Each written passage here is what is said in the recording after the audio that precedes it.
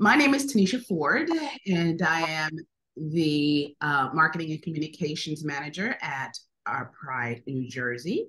I am an African American woman of an indiscriminate age with normally you would see some natural black curly hair, but today I'm wrapped in a pink turban with gold framed glasses, a gray turtleneck with a couple of necklaces, gold necklaces. I will respond to any pronouns so long as it's done respectfully. I'm coming to you today from our offices in Burlington, New Jersey, the ancestral home of the Lenni Lenape people. Just a little housekeeping for us all. Closed captioning is available, and you can choose that by clicking Show Captions below in your toolbar of the Zoom screen. If you have any questions at all, please drop them into the Q&A or a chat as they come to you. We are going to have a question and answer session around 10:45, and I will be aggregating them and facilitating them for that portion of the presentation. Keep your eye out on the chat for any links or other resources that we may share. We are recording today's webinar, and we will share that video along with the slide deck. So if you want to go back and reference anything or to share it with your colleagues that might not have been able to make it today, we invite you to do that. Also, to get the best view of this presentation, make sure your Zoom is on gallery. Your gallery view is on speaker view. So quick overview of the webinar. We'll be hearing from Alicia Yervez of Alicia Yervez Creative in just a moment. Alicia will discuss with you how to identify objectives and define your target audience.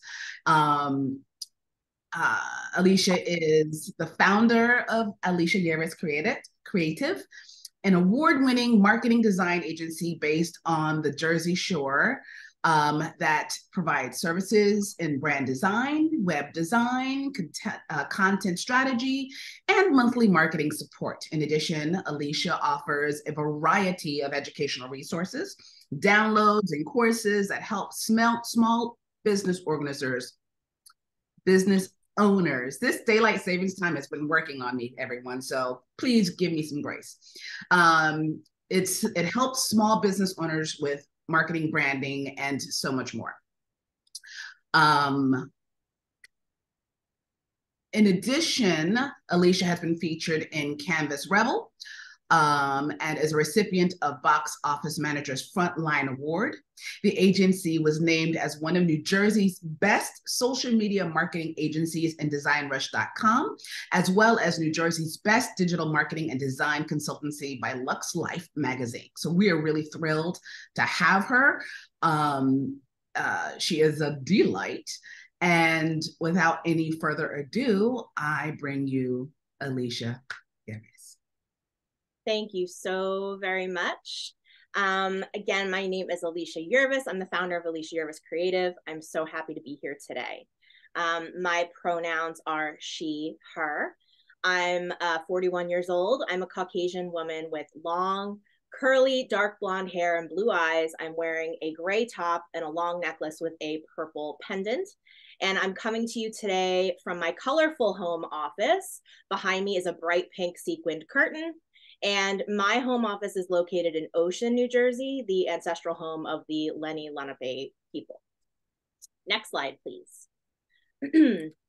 So I just want to say thank you so much to the folks at ArtPride New Jersey and Jersey Arts. Thank you so much for the invite, Jim. I've known him for a long time.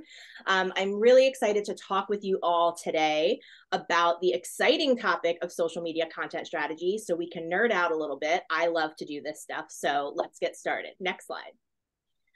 Just a quick intro to me. I spent many years at Two River Theater and Count Basie Theater in Red Bank, New Jersey. I was on the marketing staff of both organizations, and including when social media was brand new. When I worked at the Basie, Instagram did not even exist yet. And I started kind of honing my skills there and teaching workshops on behalf of the organization for other organizations, teaching other businesses how they can use social media to market their business. And over time, I started to help people on the side with their small business, learning social media, learning how they can tell their story online more effectively. Next slide, please. And eventually went out on my own and created my own digital marketing and design company. And I love what I do, but I also still love to help arts organizations succeed in the digital world. And I love helping them understand, how much they have going for them and all of the lovely goodies that you have in your archive and in your organization that can be turned into awesome content. Next slide. So today, this is a snapshot view of the 4 building blocks of a successful social media content strategy to kind of give you just a quick look at where we're headed today. Block number 1 is creating clear objectives and identifying your target audiences. Block 2 is clarifying your brand. Block 3 is the creative and publishing phase. And block 4 is maximizing reach and engagement. Next slide. And throughout this whole presentation, I just want to remind you to please just take whatever's useful, leave the rest. Everything that I'm presenting here is, my suggestions based on my experience and my experience with clients, but just take whatever's useful and leave the rest.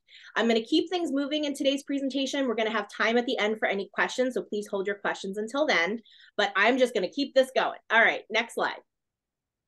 So the first building block, as I said, of a successful social media content strategy is creating clear objectives and identifying your target audiences. So this is so you know exactly what you want your content to do, who you want to attract with the content that you make, what they care about, and how to speak to them. And the first building block really lays the foundation for everything else to come in the overall process of creating your social media content strategy. Next slide. So before you begin actually working on creating your strategy, it's really important to identify and outline whatever specific goals you might have. It doesn't make really much sense to spend time planning and creating content that does not correlate much to the goals you have in mind, right? Next slide. So ask yourself and your team, what do you want your content to really accomplish overall? Next slide. For example, do you want your social media content to build awareness? Do you want to increase sales? Do you want to generate leads? Next slide. Then you want to define your objectives. For example, so your objective might be to publish, let's say, 4 blog posts per month, or maybe create a social media campaign around an upcoming event, or get a certain number of people to respond to a survey, something like that. But no matter what, determining the purpose of your content and setting specific goals will help you create a more focused and effective strategy. Next slide. So now let's talk about target audiences. So every organization should really take the time to identify their target audience and get them at their core, so you can reverse engineer that information into your content and messaging. Next slide. You want to really understand them. And it's more than just your typical demographics, in my opinion. I think you should really take time to understand what they care about, how they think, what they're looking for in this exact moment. Also, what objections you might be able to combat with your messaging and your outreach. Thinking about what are their interests, their hobbies, their jobs. What do they read or watch or listen to? What is their daily schedule like? What accounts or maybe other organizations or public figures do they follow? Where do they shop? What websites do they visit? What do they like to do in their free time, besides come to your organization, of course? Next slide. Also, you want to look at the audiences of your peers or of other industry leaders or other organizations in your space, because when you're able to read the comments on social media, you can kind of get ideas of what their audience cares about and responds to. So what patterns are you noticing? What are people talking about? What are their really popular posts online? What are folks spending time engaging with? What are maybe the questions that they're asking? All of that can help you reverse engineer the content that you decide to create for your organization. Next slide. Finally, Consider what platforms make the most sense for your target audience to be on, considering the markers that you've just explored. Remember, you do not need to be everywhere. And I want to say that louder for the people in the back. You do not need to be on every single platform. I promise. No matter what maybe the board is saying or your staff is saying, you don't need to be on every single platform. I really believe in choosing one or two, getting good at them, getting comfortable, building your community there. And then you can think about adding on other ones if you want to. But I really just don't subscribe to the idea that you have to be on every single platform, because there are certainly platforms and apps and things like that that really don't make sense for you to be to even be on, depending on who your ideal, your target audience is, based on their interests, their age, and other demographics. And then, you're spending time trying to create content on these platforms and you don't have an audience there, or you're not getting engagement there. Okay, next slide. The second building block is clarifying your brand. This section is all about creativity time. This is playtime. This is fun. There are no bad ideas. You're going to dive into the heart of your organization's brand and explore how your content is going to sound and look and make people feel. And this section is so important for developing a social media content strategy that resonates with your audience, because you're telling your unique story, mission, your creativity, your point of view. And developing a brand personality, content pillars, and aesthetics can help your business build a stronger, more recognizable brand that resonates with your target audience and sets you apart from the competition. So here we go, next slide. A brand persona is the voice and face of your brand in the digital world, and it can make a significant impact on how your audience perceives and interacts with your organization. Next slide. How do you want your brand to sound when it speaks online? In written content, what should the tone be? Next slide. Here's some tips on how to create your organization's online persona. So number one, you want to define your brand's values and mission.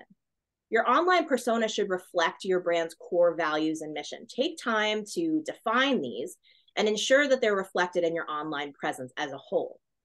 Number two, choose your tone of voice. The tone that you use in your online communication should be consistent with your brand's personality. So decide whether you want to be formal or informal, friendly or serious, and ensure that your tone of voice is reflected in all your online interactions. And I just want to add an extra note here. I know that in the organization world, it may feel like your social media voice must be purely institutional, formal, professional, quote unquote, but I would love for you to challenge that thinking, because social media is not a soapbox. It is a dinner party and you are the host. So I would think that you'd want to be welcoming, friendly, fun, interesting, relatable, and to sound conversational, you should aim to sound more natural in your copy. And it's just something to think about. Number three, you want to use visuals to reinforce your brand's personality. Your brand's visual identity is an important part of your whole online persona, and aim to be consistent with colors, fonts, and imagery to reinforce your brand's personality across all your online channels. And I know that that may change. For example, if you are a theater or a dance company and you're presenting a show that may have a certain look and you want to incorporate those graphics into your post, that's all fine and good. But for the moments in between, when you are promoting, institutional stuff, educational stuff, community stuff, like try to make it kind of match what your brand identity is, just to reinforce that look. And lastly, engage with your audience. So your online persona should be engaging and interactive. Respond to comments and messages promptly, and encourage your followers to share their opinions and feedback. Respond to all the messages that you get and show your audience that you really value what they're sharing with you. Next slide. Okay, so now we've come to one of my very favorite parts of this whole social media content strategy process, content pillars. So when I say content pillars, these are really the main topics and themes that represent your organization and the core messages that you want to convey in your social media content strategy. So they are what your content is categorized by, that all relate back to your business and resonate with your audience. And by strategically developing these pillars, you're giving yourself a roadmap to help ensure that you never struggle to come up with that next post ever again. Okay, so here are some key points to consider when developing content pillars. And there's a bunch of points on this next slide. So your content pillars should align with your brand values and mission statement.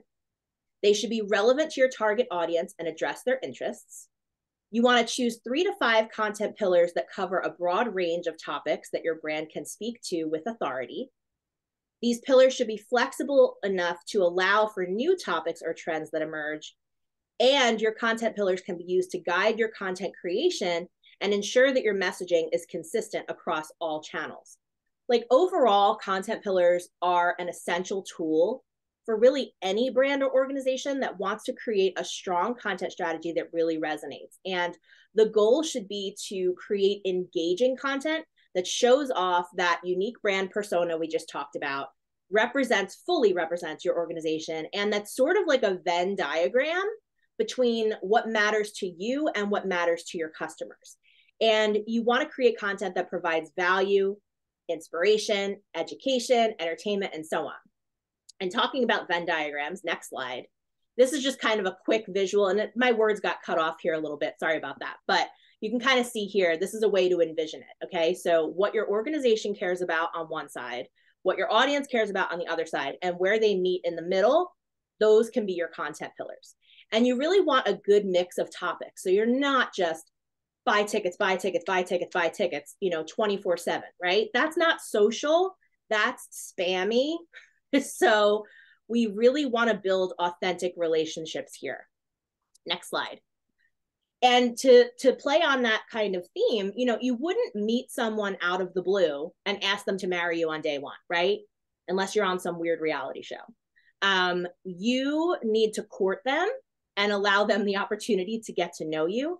And content pillars are a really powerful way that they can do that. And so here's some ideas to get you started. Next slide.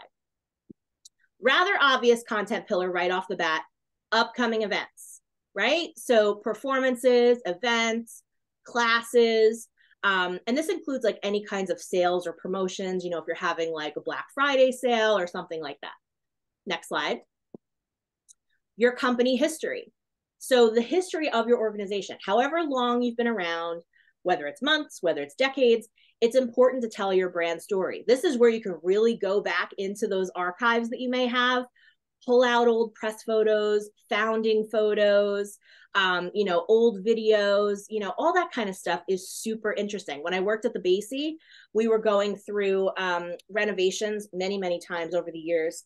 And one of the most successful Facebook posts that we had in my time there was we were ripping out the seats in the balcony and we found old candy boxes from the 1920s. And, seeing the weird flavors that people used to, have in the 20s and stuff, it created tons of engagement. And it also told the story of the theater. Next slide. Your location. So whether that's your office, your marquee, your building, maybe the particular neighborhood that you're in or the region that you're in. Talk about your location, make references to what's nearby, connect with your local community. Maybe there's inside jokes, like things that about certain geographic, areas or whatever. All of that is engaging content. Next slide. People love seeing people. So by sharing photos of your leadership, your staff, team, maybe your cast, volunteers, crew, all of that, you become more authentic to your audience and your potential customers, and people feel like they're really getting to know your organization as a whole instead of just what's on your stage or just, what's in your gallery. It's like, who are the people running the show, Next slide. And certainly behind the scenes. So what makes your workplace culture unique? Don't take your typical day-to-day for granted. It's really interesting. Another example here, I used to sometimes, if I had a really crazy day in the marketing office and I just needed some peace and quiet, I would go and sit in the balcony of the theater on the floor and have my bagel and just enjoy the quiet. And, you know, there was a time where I was taking a picture of the stage. There was no one else in the theater. It was like 1,600 seats, whatever. And I just posted like, oh, finally some peace and quiet, you know? And everyone is just like, oh my God, this is so cool that you work there. Wow. Like, I would love to just take a break and just see this, the stuff that you see every day. Like, I wish I could see that at all. So think of how you can do that too behind the scenes, you and your team. What is interesting that, you know, the general public isn't used to seeing all the time, you know? All of that is really interesting content. Next slide, please. And if you want a really quick win, post animals, staff pets, cast members bringing in their pets, you know, anything about pets or animals in the neighborhood is sure to create engagement. Next slide. And then these are just extras and gimmies. So these can be things like posting lyrics or quotes, maybe opinions and polls, inspirational stuff, relevant seasonal content, maybe some memes or, you know, playlist or book of the week. Also, there's social media holidays, right? So like, you know, National Kindness Day, National Theater Day, like those kinds of things.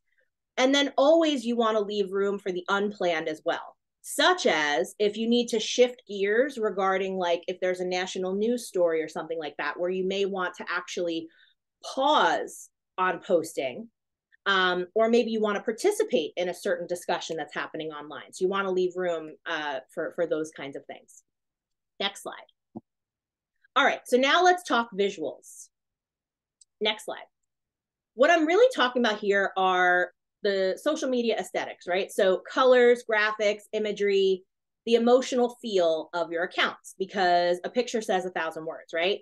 So this component works hand in hand with your brand persona and the content pillars that you just thought about. Your social media aesthetic can communicate your brand's message and values without the need for words. And it can also help create an emotional connection with your followers. So here's some tips to help you get started on deciding what visual direction you should take for curating this on social media. Next slide. You want to research your competitors. Look at what they're doing. Look at their social media. Take note of their aesthetics, the type of content they post, what really seems to be resonating with their audience, because this information, you can use it to differentiate what you do and create something unique. Next slide. Then you want to choose a color scheme. And again, my slide got messed up here, so I apologize for that. But colors play a big role in creating that aesthetic for social media. So you want to choose something that aligns with your brand identity. So like the logo you already have, possibly, you know, the colors that you're using in your institutional messaging, etc. You want to pull that through everything and incorporate it into your content through graphics or through the colors that are in the background of certain photos or the videos that you make, right? Next slide. And you want to use high quality visuals when you can. Visuals are really key to creating that strong aesthetic on social media. You want to use high quality videos and photos that are visually appealing and align with your brand identity. And it doesn't mean that they need to be shot by a professional photographer, because I know that's not always possible. Your phone will do just fine, but if you try to just be intentional with your photography efforts, at the very least, try your best to make sure that your photos have sufficient lighting and they're not blurry. Here's a few examples from the real world, just to give you a visual idea of what I mean. Next slide. So Burger King here on the left. Burger King pulls in colors from their logo and branding in their graphics and photography, and also mixes in humor, positive customer experiences, and fun. You can look these up on Instagram to give you a better idea of the examples I'm showing here. Shucked Broadway, the musical Shucked, they have a cohesive color scheme and kind of a cheeky tone that plays off the unusual title of their musical. TD Bank utilizes their color scheme to present themselves as a trustworthy brand and community resource. And also green makes you think of money, right? And finally, Pepsi, they use color and a really unique way of using lighting and user-generated content to further tell their brand story that Pepsi is a way of life. And so hopefully you can kind of start to see some examples here of how it's coming together. And I believe in the power of visuals big time when it comes to content strategy. Next slide. All right, moving right along. The third building block is the creative and publishing phase. So in this section, you're going to learn how to organize your existing assets, plan out and create your future content, and get it out there in a doable way, even if you're understaffed and you have no budget. So this is where you decide what you want to promote and when, and pick and choose what planning processes work for you.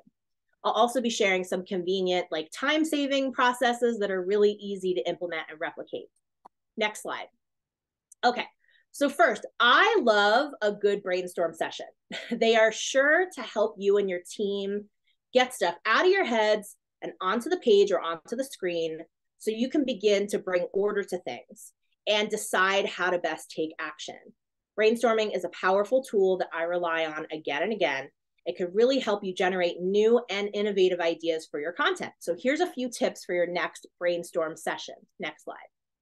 One, you want to make sure that you and your team understands the purpose and objectives of the brainstorm session. This will help focus the discussion, keep it somewhat on track. Also, remember, there is no criticism allowed here. All ideas are welcome, even if they seem unconventional or out of the box. And then if you're like me and you struggle with writing slower than your brain thinks, you might consider doing an audio recording of the session or maybe taping it like on video. So you can listen back later or watch back later and take notes so you can capture every little idea breadcrumb that comes up. And lastly, it can be super helpful to use visual aids. So obviously notebook and pen, dry erase board, post-it notes on the wall. These can all help organize ideas and make it easier to see the connections that may exist between them. Next slide. So how to begin the process. So you're going to make a list of all the existing content and assets you may already have. Identify which of these existing assets can fit within those chosen content pillars we talked about earlier. Then you're going to categorize the existing content by those topics or themes. Look for opportunities to repurpose or update things. I'm going to talk about that a little bit more later. Then you're going to leverage across the different platforms and analyze the performance. So by taking this strategic approach to brainstorming your existing content and assets, you can create a more cohesive and effective content marketing strategy without having to always reinvent the wheel. And by following these steps, you can ensure that your content brainstorming session leads to the creation of content that actually makes an impact. Next slide. Another important piece of this ongoing strategy that goes right along with the brainstorming is to really get good at beginning to organize your assets into an easily accessible content library. And a content library is really just a bank of pre-existing content that can be used for various purposes, such as marketing, sales, education, etc. And the idea is that it lives in one centralized spot for easy access. So it typically includes a variety of formats, such as, maybe it's text, copy, it's photos, videos, maybe it's audio files or articles. And this content, the content that's in a library works best when it's just organized and categorized for easy retrieval. So then instead of sifting and scrolling through a bazillion folders or, your camera roll on your phone, or maybe looking back through emails and text messages to find that thing, right? You have what you need every time. It's nicely organized, a stitch in time saves 9, right? Next slide. Here's a few tips to help you with creating and organizing your content library. So one, you want to create a simple folder system. You can use a tagging or a CRM system if your organization has one to make it even easier. I would consider using cloud storage as well. Always keep your stuff backed up, but this way, if it's in the cloud, you can access it from anywhere. And as I said, back up your files often. But I really think creating some sort of, even if it's just a basic content library of some kind in the palm of your hand will really help out you and your team. Next slide. Okay, so now let's talk about content calendars. So this is essentially a written or a digital schedule that outlines what content you'll be creating or who will be creating it, when it'll be published, and where it will be shared. Next slide. So let's start this process by determining the proper cadence. So like the rhythm and ratio for your posting. In general here, I really suggest posting on a somewhat regular schedule, such as once a day or a few times a week. However, it's important to find a balance that works for both you and your followers. Experiment a bit and find a flow that works best for your organization. because finding a balance between educational and fun content and promotional content can be a tricky task. So a good rule of thumb is to follow the 80-20 mix, which I show here on this slide. This means aiming for 80% educational, informational, fun content and 20% promotional content. So like approximately 80% of your posts inform or educate, etc., and 20% promote your business or drive those conversions.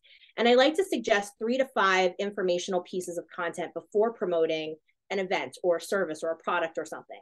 And don't forget to include Instagram and Facebook stories here as well, because lots of people only hang out in stories, so you don't want to skip that. But when you consistently share valuable content that speaks to your ideal audience, you can create those promotional posts and sell with confidence because you've earned the right to sell at that point. And once you know what content you want to create for that week or that month, you can make a plan for how you'll create it. Think about how often you want to publish in general, how you'll promote it, like what platform will it be on, and what assets are needed for any post and who will make it, like the visuals and the captions, etc. Next slide. Then you want to think about how you can work backwards whenever possible. You want to give your audience plenty of runway, plenty of lead time for them to learn about and plan for your event. This means I'd physically plot out on a calendar sheet in a visual way multiple impressions of promoting that event, starting with the drop date and several more times leading up to it. So you'd plug in your promotional post on the day of and then work backwards to plug in your supplemental post leading up to it. Next slide.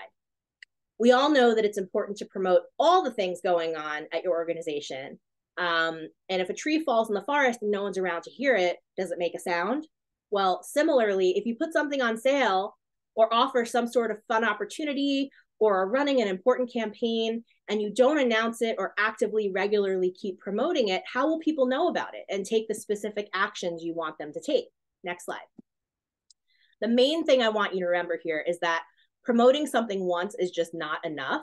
So working backwards allows you to be strategic about giving your promotion plenty of juice so it's interspersed multiple times among your other posts. Next slide. There are tons and tons of examples out there if you just Google content calendar template, if you'd like to follow a pre-existing structure, or you can even create one in Canva from an existing template they have there, or from scratch using Excel or Google Sheets. Next slide. Another way to simplify your marketing life, even with limited staff and budget, is to repurpose your content. So remember, no one has seen all of your content. As you develop your content strategy and grow your brand awareness, you will always be welcoming new audiences and new eyeballs. So feel empowered to reuse your content because it will be new to them. Repurposing content is an effective way of making the most of your existing stuff. It not only saves time, but it also helps you reach a wider audience by presenting your content in different formats. So to start, you want to look back through your past social media or website content or even email content, take some of the best performing stuff and write about it on other sites or platforms or using other methods. So here's some more specific examples of how you can do that. Next slide. Consider turning a blog post into several social media posts. You can create a bunch of posts from a single blog by creating visually appealing graphics and quoting key points. Next slide. Maybe there's an Instagram story that got a lot of engagement and it's just sitting in your archive, but now you can download it and turn it into a reel. Next slide. Transcribe your podcasts and turn them into blog posts or articles. This can help you reach a wider audience. Next slide. Use your most open newsletter and turn it into a podcast or a video script. Next slide.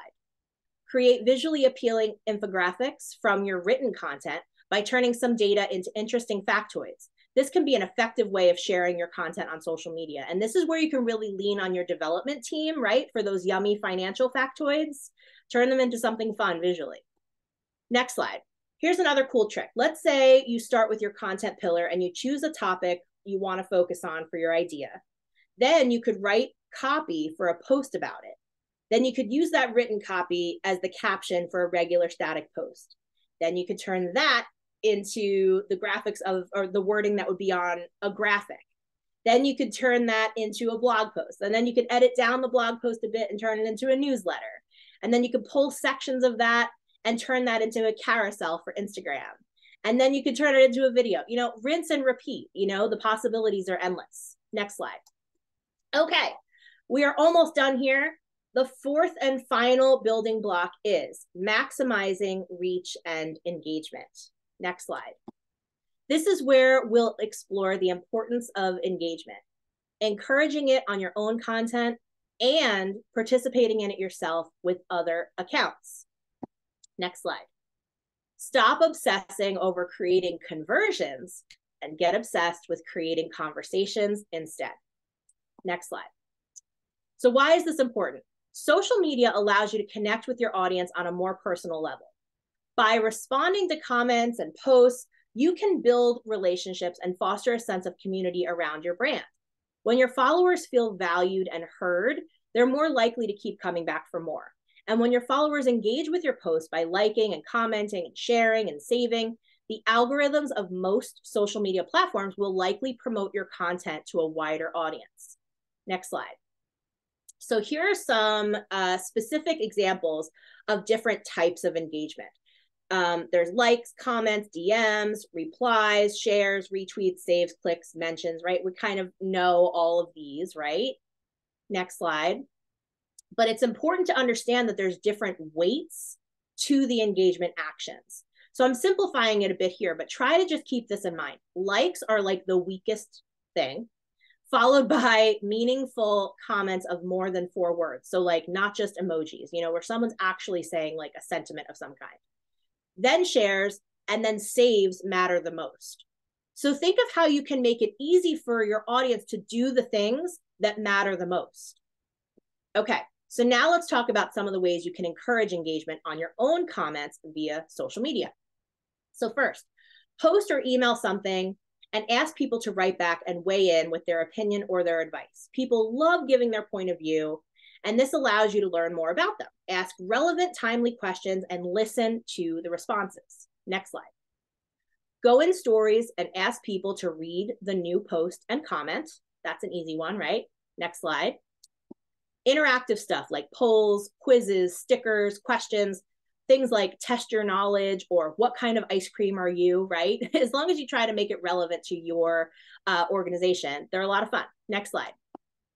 Literally just asking people to share the post. Sometimes the simplest things are the things we forget. Next slide. Encourage people to save it, similar to what I was saying about sharing. Next slide. Tag people in comments or in the photo itself, because then it goes to them and then maybe they're enticed to share it. Next slide. Give some folks some shout outs via the caption or in stories. Next slide. And ask for their feedback. Next slide. You could also go live. Maybe that's even a cast member or an artist doing it. You could even let them host the account for the day. Next slide. Post a social media scavenger hunt via photos that people send you. Next slide. Dim, zoomed, or slightly blurry photos to encourage like guessing of a sneak peek of some kind, something coming soon. Next slide. Do a giveaway or a contest. That's an easy one. And next slide, post did you know type stuff or different factoids. Next slide, send DMs. And by the way, a bonus tip here, you can stand out even more by sending audio messages or like a video of you and your team messaging somebody. It really helps you stand out. Next, if you've got a team, like I was saying, involve them. Involve your staff, your board, interns. Encourage them to share your stuff, your announcements, your promotions, etc. Really helps set the expectation for how they help you with distribution. Next slide. Because one of the coolest things about encouraging engagement are the amazing golden nuggets of goodness that you get back via testimonials, good vibes, growth, feedback, you know, not to mention sales, because engagement can actually help your audience become an extension of your marketing team. When they participate, they're increasing the chances of your content being shown to more folks, which literally helps you market your business, which is pretty cool, right? So make sure you give them good stuff to react to. And finally, this last section here, next slide, this is all about mixing and mingling. So next slide, let me take a sec here to remind you, again, social media is a two-way street. Building an engaged audience means you need to actually interact with them. You can't expect conversation if you're not part of the conversation. So to drive more engagement, It's crucial to acknowledge your followers and respond to their comments, because every comment counts. And it signifies that someone took the time to view your post and share their thoughts. So why not respond? Next slide. However, building engagement also takes time and effort in other ways, like spending time conversing on posts from others. Start conversations in the comments that are not your own, and ask questions, respond here and there, reply to stories and stickers. But the most important thing here is always be listening. Listen to local and national conversations taking place around a certain topic so you can join that conversation. And one of the ways you can do this is by following certain hashtags. So you're always going to catch the latest posts that are categorized there. See what your neighborhood and your community is talking about. And this is not only an opportunity to engage, but it could also inspire you to create your own posts around that topic. And one of the ways that I suggest that you do this, next slide, is to create a daily or a weekly engagement routine for your team. But no matter what, next slide, listen first and contribute second. And so to wrap up, next slide, these are some specific methods you can use to measure the results of your engagement efforts. Track, but don't obsess over your follower count. Okay, like it matters, but like it's kind of a vanity metric. So just don't get too hung up on that. Monitor your likes, your comments, and your shares. Analyze your web traffic, measure your click-through rates, and monitor your brand mentions. You know, you want to keep mentions of your brand on social media. Keep an eye on that. And by regularly tracking all of that, you can really gain valuable insights into the effectiveness of the strategy you've been working on. So that's a wrap. So in our chat today, we've gone over the 4 building blocks of a successful content strategy. We discussed how to identify clear objectives and define your target audience, ensuring that every post serves a purpose. Then we went over how to get to the heart of your organization's brand, helping you clarify your brand voice, your content pillars, and aesthetics to resonate with your audience. Then we shifted into the creative and publishing phase with strategies for crafting compelling content, even without a giant staff. And finally, we went over ways to maximize reach and engagement, fostering a vibrant online community around your arts organization. So thank you so much for being here today. I hope you feel inspired and equipped to elevate your arts marketing game. And you can find me on all the socials or come say hello at aliciayurvis.com. And now I'm happy to answer any questions from the group. I'm also going to take a sip of water. So Tanisha, back to you. Yes, outstanding. Generally speaking, should content be short in social media posts? Does it matter? Well, it's an interesting conversation that's happening right now. There is a difference if you were to look up short form content, long form content. There's differing opinions on that. For me, I would say it depends on what kind of post it is. For example, if you were making a reel, let's just say, the reel itself, like the actual visuals, the video itself, that should be short and easily grabs their attention. Maybe something that is like loops a lot of times, but then you can go into way more detail in the caption itself. But of course, you know, there are limits to how many characters can be in the caption of a post. So you have to consider that too.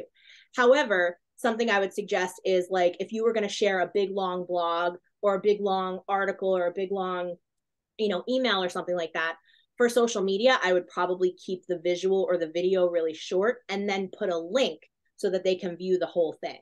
But again, it comes down to testing it, right? So like you could always try it out, see how people are responding, and then that can give you a clue as to how you should do it the next time. I know, speaking from experience, sometimes like when our artistic director would decide to, like he would give us a letter to post, you know, or like a blog on his behalf, and we would post it in full length. And that would do well for us because it was kind of like a departure from the norm. It was like, here's a letter from our artistic director. And our audience was able to determine like, oh, this is going to be a letter. This is going to be long. I'm going to read it right here.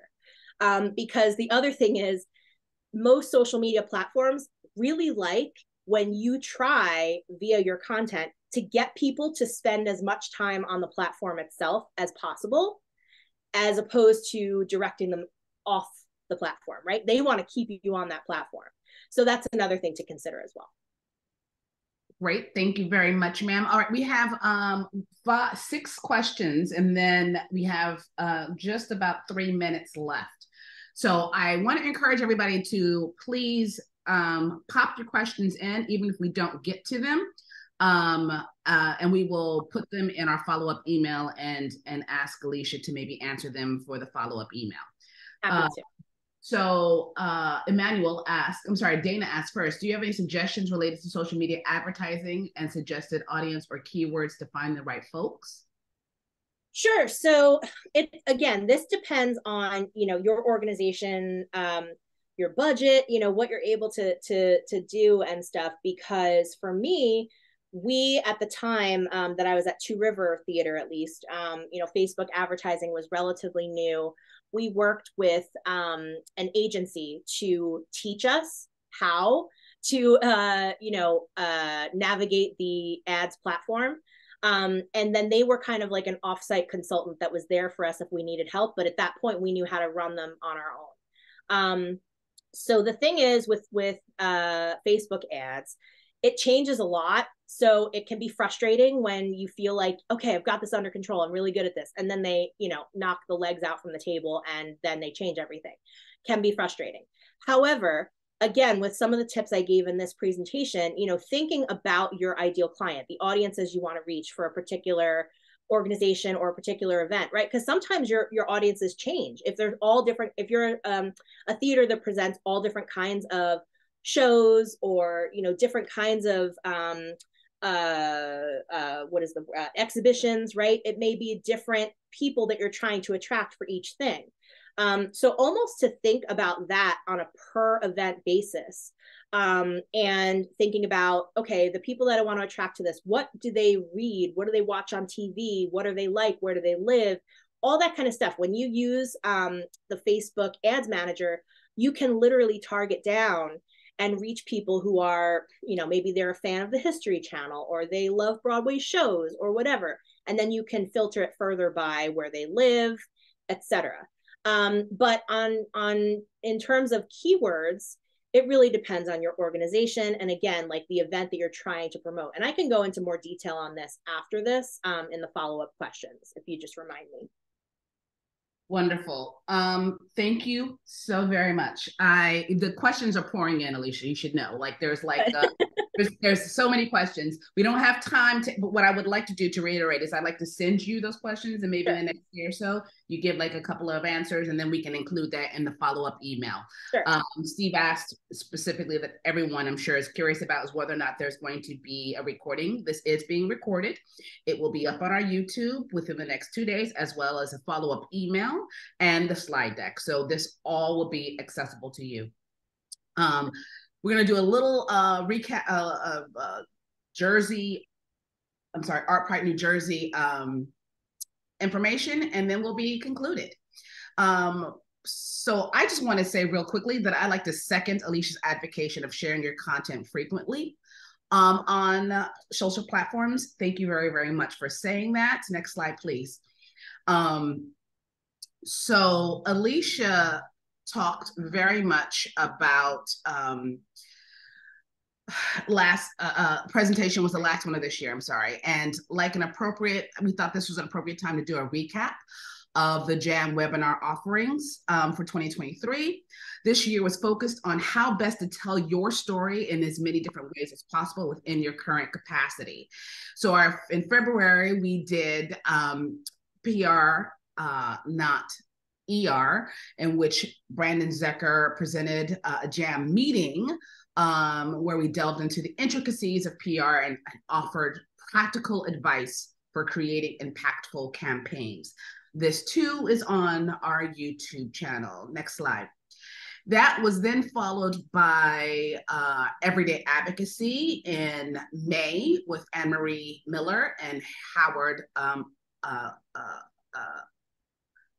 I always want to call him Adam Levine, Howard Levine, and they shared how you can have everyday advocacy within your organization. Anne-Marie emphasized the role of arts marketers as natural advocates. And Howard was strong in talking about how you can pivot your strategies for re-engaging audiences post-pandemic. In addition, in September, Dr. Neil Bardhan came through and he asked the you jammers to ponder how well your organizations know you in 2023. And so thinking about that, in our 2024, we're going to tell your story to various constituents sorry, I lost my thread of thought. Now we're going to go and tell you how you can tell your story to various constituents. Slow a little bit down. Now we are planning to focus on audience engagement and how to engage audiences into giving audiences. This is especially important as we are launching our new website in spring 2024. Next slide. The NewJerseyArts.com website, 2 slides back. Okay. Moving on. I am thrilled to also welcome Isaac Cerna Diaz as our new digital content manager. When you are submitting your pitches and seasonal campaign offerings and updating the new website, which will be launching in the spring of 2024, this gentleman will be your point of contact, and we are absolutely thrilled to have him as a part of our team. Next slide. Speaking of seasonal campaigns, the holiday guide submissions are open and the campaign will launch November 16th. Next slide. In addition to seasonal campaigns, your Jam Network membership unlocks a treasure trove of benefits designed to elevate your presence in the art scene. Now, we will ask you to take advantage of the feature stories on jerseyarts.com by submitting pitches for upcoming events, and you'll join a lineup of innovative and cooperative marketing initiatives that continue to sharpen your skills through more professional development, like workshops like what we experienced today. Next slide. So, as you're building out your audiences and learning how to better talk to your audiences, we want you to stop the guesswork and let your data find the target. Start making decisions based on the valuable insights that you can gain by subscribing to our community database of more than 1.5 million unique households with the Audience Insight Manager. Next slide. Registration for AIM begins November 14th and ends on January 18th. And whether you choose to engage in list trading or you use your data for internal research, these insights you'll gain from AIM will help you target your marketing materials, identify potential new donors, set benchmarks for diversifying your audiences, and even guide your programming. There really is no limit to what you can do with this powerful new information. And AIM lets you have it all for a fraction of a cost than going it alone. And in light of what Alicia was speaking about today, this will also give you some great insights into your audiences. Next slide. So I want to thank you, Alicia, for your wonderful presentation. It was so incredibly helpful. I want to thank Jim Atkinson, who has been behind the scenes, pushing the slides along for your technical support. And I want to thank each and every one of you for taking your time out this morning to join us for this JAM meeting. Our next JAM meeting will be in February. The exact date is not set yet, but keep an eye out for more information about that in January. And again, we will be sharing the questions as well as the slides and the video in the next couple of days. Thank you so much for having me, by the way. I just wanted to say this was so wonderful and I really appreciate the opportunity, and hello to everybody.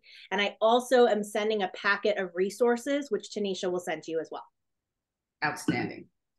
And with that, I say farewell, auf Wiedersehen, goodbye, and have an amazing week, one and all.